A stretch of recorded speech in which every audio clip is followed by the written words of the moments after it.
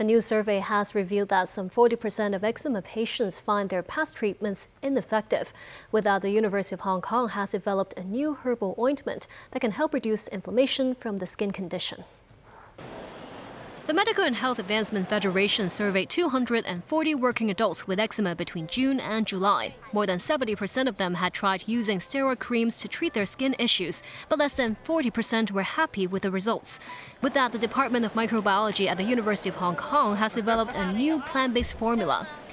Made into an ointment for direct skin application, it contains multiple compounds that can weaken the toxicity of Staphylococcus aureus, or the golden staph on the skin, thereby reducing inflammation. Eczema patient Ada says the redness of her eczema improved within a week, and after a month, some blisters or itching didn't come back, and she could finally sleep well.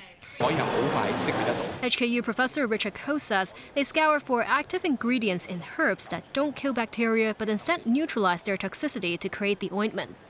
Medical experts say stress and weakened immunity may trigger or worsen eczema, and remind patients that a regular sleep pattern, balanced diet, and exercise can all help ease symptoms.